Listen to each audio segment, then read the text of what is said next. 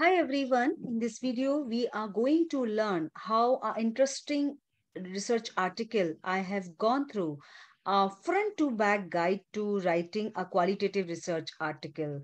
This article has been published in 2015 and written by Ahir Gopal Das and Fordham University, New York, USA. Why I could found this article is very interesting. I think all the research scholars must go through this article, and I'm going to share this article link, downloaded article link, in my description box also, so that article would be easily available to everyone. So basically, this article is because that is not a traditional kind of way how you have to write an article. That is something is different, like front to back guide to writing an academic and theoretical positions qualitative research in social sciences. And paper draws on formal published advice from books and articles, as well as informal, like word of mouth advice from senior scholars. So that is the mixed approach over here, that is guided by somebody. I mean, those have written in books and articles, as well as that is word of mouth advice also incorporated. And when we talk about the findings, most qualitative research article can be divided into basically four major parts, like front end, the methods, the findings, and the back end.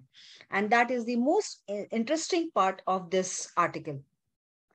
So let me start discussing this particular article from where we are going to start. We can see here this one is the article in the last section. I mean, in this section we can see here the qualitative research article typically consists of four parts: the front end, the methods, the findings, and the back end. And the all four parts are important, but the front end is paramount because it's not only establishes the phenomena, relevant literature, theoretical problems, research questions, research motivation, and theoretical perspectives. Also, right, and empirical findings, theoretical contributions, and practical implications to come. And then we can see here is this particular author, he had recommended writing a rough draft of the front end at the outset, then refining it periodically as you advance other sections of the article. And the front end, when we talk about the front end itself, it is divided into these parts, these four parts. We can see here these parts. Front end, number one is organization. The front end is sometimes written as one long section entitled Introduction, and sometimes as a series of shorter sections with generic titles such as Theoretical Background, or domain-specific titles such as Prior Research on Drunk Driving, right? I mean, these kind of titles. And phenomena, when we are talking about phenomenon, what is the domain? What is the field, right, of phenomena that you are investigating? So that is the most important question, and why is important to study it. So many quality research articles begin with provocative data, right, or news story to pull readers in. And the last decade, fatal accidents caused by drunk driving are again increasing at an alarming rate of X% per year. So this is one approach, but another approach is to begin an article with a brief description of the focal phenomena in plain non-specialist language. And common reasons given for studying a phenomena are that is historically new, growing in size, changing in nature, critical to a profession, or critical to a social cause such as environmental sustainability or public welfare.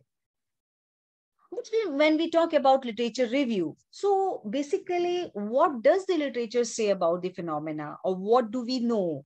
A literature review basically introduces the reader to the theoretical conversation about the phenomena thus far, till date, right? If there is a considerably literature on the phenomena, cite the landmark articles that started the theoretical conversation and those that changed the conversation significantly, especially those that were published in the journal you are targeting. So common ways of organizing literature are by chronological order, discipline, level of analysis, methodology, or theoretical perspective. Like it has been mentioned, there is a one example. Many studies address the national and individual factors that promote drunk driving. So at a national level, studies show that how one reviews literature must be directly related to the theoretical problem, which is discussed next. And theoretical problem, what aspects of the phenomena does the literature overlook, or what do we not know?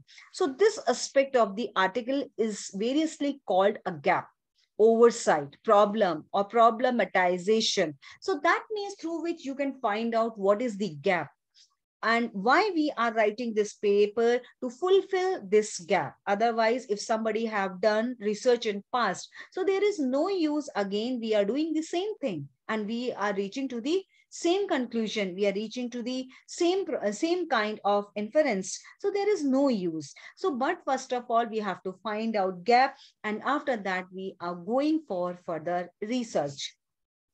So here is research questions also, right? And to leave no room for doubt about the research focus, here is author recommend restating the theoretical problem as research questions, and while, who, what, when, where, why, and how. And sometimes we call it W family. And questions are all essentials building blocks of any theoretical puzzle. So top academic journals really value answers to why and how questions. And fortunately, qualitative research is especially well suited for developing explanatory why and processual how models. And this does not necessarily mean that your question need to contain the word why or how. For example, the following is a why question implied by the verb promote. So what are the community factors that promote drunk and driving? I mean, this is the one of the example.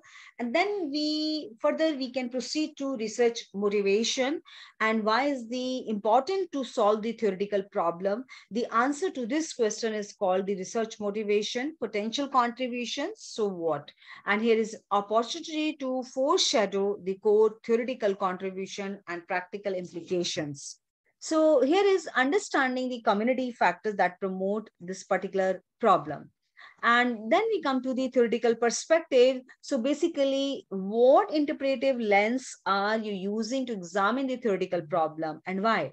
So some popular lenses or perspectives in contemporary quality research include actor network theory, institutional theory, social practice theory. So that depends on you which kind of theory you would like to incorporate. And that would focus your data analysis. And theoretical perspective also provide you with a vocabulary for conceptualizing your emergent findings. So to justify your selected perspective, emphasize similarities between the perspective and research questions. Then we come to here is roadmaps. So how is the paper organized? So called it is roadmaps. So describe the content of the rest of the paper. Roadmaps are usually placed at the end of a short introduction, just before the literature review. I mean, it would be after the introduction and above the just before the literature review, or at the end of a long multi-component introduction, just before the methods. For example, the next section describes the empirical study. The section therefore present the emergent findings. The final section discuss the theoretical contributions and practical implications. Then we come to the next section, the next part, because this paper is divided into 4 sections. So 4, and we have already started, we had finished. Next section is the methods. And here is again is the organization, how we have to organize this particular method section is often the shortest section of an article article unless the methods are unusual for the field, in which case they require more elaboration. Three critical elements of the method section are the research context, data collection, and data analysis. That means it is focused only on these particular three parts. So one by one, let me clear all these three parts. Research context. What is the context or real world setting of your research? And by the time you start writing your article, your research context may seem ordinary to you, but it will almost certainly be unfamiliar to most readers. So according to when describing the context, it may be useful to pretend that you are writing to someone very far away in a very different context. So to justify your selected context, explain how the context embodies the theoretical problems. Like, for example, it has very well explained. Then we come to the data collection. How were the data collected and why? So strength of the qualitative research is it can include various forms of data, including primary and secondary data, textual and visual data, and interviews, observations, surveys, all those things you have to use. So most qualitative research uses theoretical sampling, that is data collection based on theoretical goals. For example, within the communities, you could interview, there is the drunk drivers, traffic police to understand drunk driving from multiple perspectives. This is the one of the example of the related research. So data analysis also, that is the last part of this second section. Here is data analyzed, interpreted, or developed into theory and why. And however, if your theoretical perspective has already been discussed in the front end, you can discuss the more procedural aspects of data analysis. And here procedures such as categorization, abstraction, comparison, dimensionalization, integration, iteration, right? So these kind of things you have to work on it. And the third section, when we come to the, again, most important section, the findings, again, first part of this finding, organization. So finding are the answers of your research questions. They can be organized into any number of subsections, but it is typical to have 3 to 5 subsections. If you have multiple research questions, then each subsection could answer one research questions. If you have a single research questions with multiple answers, then each sections could offer one answer. Then we come to the figures. So qualitative research article often use a figure to illustrate the emergent framework, model, or theory. So good figure includes a visual representation of all the key concepts as well as all the key relationships among these concepts, unlike standard box and arrow drawings of causal models in quantitative research. Right. So then we come to the placement, macro and micro relationships via up and down placements. Right. And then we come to the quotes. So one type of inline quotes is an informant's words or phrase placed within the authored sentence. And here is some journals have word count guidelines for inline quotes versus block quotes, right? That is under verses over 100 words. So when deciding how much of a text or transcript to quote, here is you have to finalize that is easier to trim unnecessary clauses later on when it is clearer when aspects of the excerpts and are most relevant to your theoretical claims. Then we come to the tables, right? I'm sure qualitative research articles, they are present additional data in tables. So here is here is theorizing.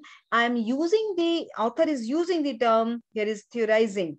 Here is denote the writing of the qualitative findings, which involves, right, combining extent emergent observations, claim data elaboration sequence, as well as here is author refer to this approach that expectation, data, confirmation, sequence. So in that way, like a telling, showing, telling sequence.